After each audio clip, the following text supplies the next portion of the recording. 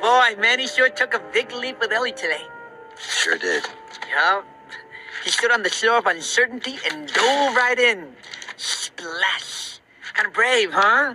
The way he faced his fear. I wouldn't know. Sabers don't feel fear. Oh, come on. All animals feel fear. It's what separates us from, say, rocks. Rocks have no fear. And they sink. What are you getting at, Sid? It may surprise you to know that I, too, have experienced fear. No. You?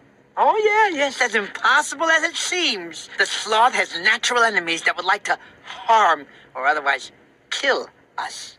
I wonder why. Oh, jealousy mostly. But the point is that fear is natural. Fear is for prey. Well, then you're letting the water make you its prey. Just jump in and trust your instincts. You know, most animals consume as babies. And for a tiger, it's like crawling on your belly to stalk helpless prey.